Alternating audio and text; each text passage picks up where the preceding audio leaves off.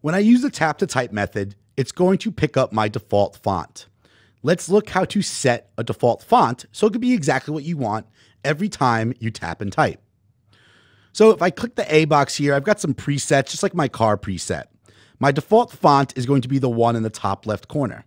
So I've got that selected because it's light blue right now. Now I'm going to go to my Properties tab on the left side. And when I click Text Style, you're going to notice that something is grayed out on the bottom where it says Save Tool Properties. Once I start changing my properties, I'll be able to save this as a default. So maybe I want it to be blue. Maybe I want it to be a different font. This time we'll use Century Gothic. And I want it to be 28. Now that Save Tool Properties is not grayed out. And when I choose that, it'll save this tool to that first presets in my font choices. Save. We actually see that changed up here, so it's a different font and blue.